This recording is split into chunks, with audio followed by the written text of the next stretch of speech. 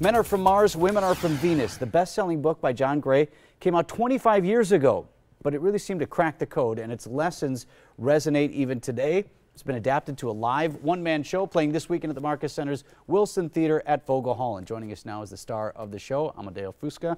Great to see you, man. Great to meet you, Vince. Thanks for having us. All right, so if people know the book, tell us a little bit about how this live performance is adapted from the text of the book. Well, basically, we translate a lot of the viewpoints that Dr. John Gray talks about in Men Are From Mars, Women Are From Venus. You know, it's basically about the, hilarious differences and nuances that men and women go through in relationships, everyday life. And I tell it in the one-man show through like both perspectives. You know, I show the men's version, I show the women's version, and then I ultimately bring it all together because it's all about bringing everybody together, in a loving way at the end. I was watching some of the clips. I mean, it's really very funny, but also it's legit helpful, right? Yeah, like people come and are fulfilled. I mean, at the end of the show, everybody's leaving like hugging, kissing, getting closer, saying, "Okay, when I get home, I'm going to do this. When I get home, I'm going to do that." You know, they understand each other a little bit better. It's really tailored to be fun and also educational and very comedic at the very same time. It's truly a very smart, intelligent show in that aspect. I feel like one of the themes is stop trying to win and like, here, just listen to me. If you do this, that'll make him happy. Yeah. If you do this, that'll make her happy. And it's just like a mutual benefit. Exactly. I feel like you've already seen the show. Right. It's exactly what it is. Like, look, we do this, you do this, but if we all can meet in the middle and just like understand that we do this and be able to laugh at it and be able to communicate a little bit better,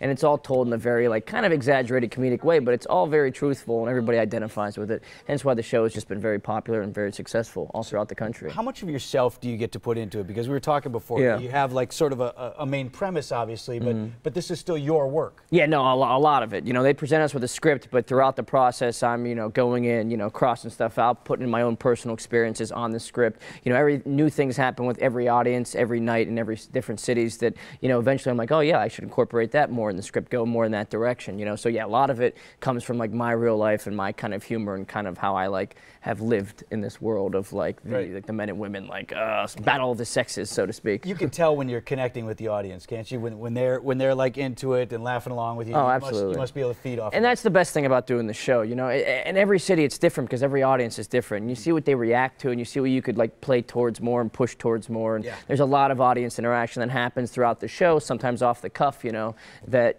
happens, and we just roll with it, and that creates some of the more fun moments of the show as well. Well, it looks like a great show. We'll see if we can get some more people out there for you. Men Are From Mars, Women Are From Venus Live is playing this weekend for showtimes, and ticket information, just look for the link up at tmj4.com.